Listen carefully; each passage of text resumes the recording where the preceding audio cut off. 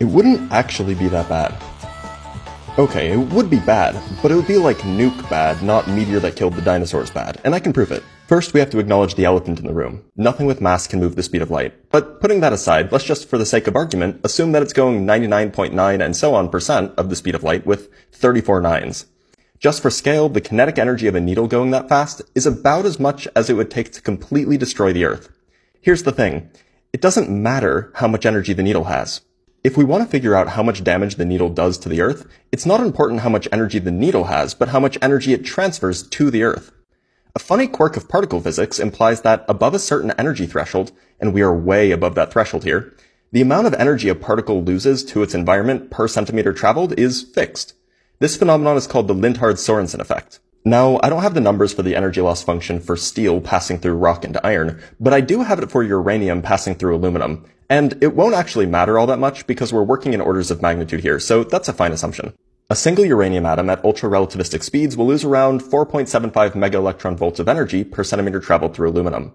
But for a uranium needle with a mass of 0.585 grams, there are around a billion trillion uranium atoms. Doing the dimensional analysis, we find that our ultra-relativistic needle will lose around 100 billion joules of energy per meter traveled.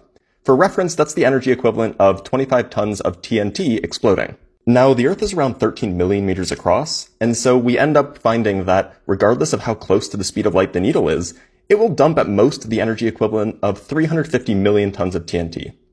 For the record, that's around 7 Tsar bombas, the largest nuclear warheads ever detonated, and while that's a lot of energy, most of it will be lost dozens to hundreds of miles beneath the crust.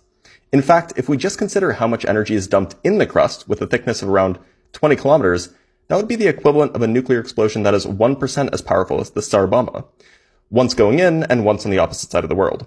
In fact, it would be about as powerful a blast as the Ivy King bomb. If it hit New York, as in this video, the danger zone would be something like 20 miles across. So what's the takeaway here? Well, you definitely wouldn't want to be where the needle hit or where it came out, because you wouldn't have a good time. But if you were in Philly, you'd probably be fine. For the record, the other side of the world is in the ocean off the western coast of Australia, so they probably wouldn't even notice.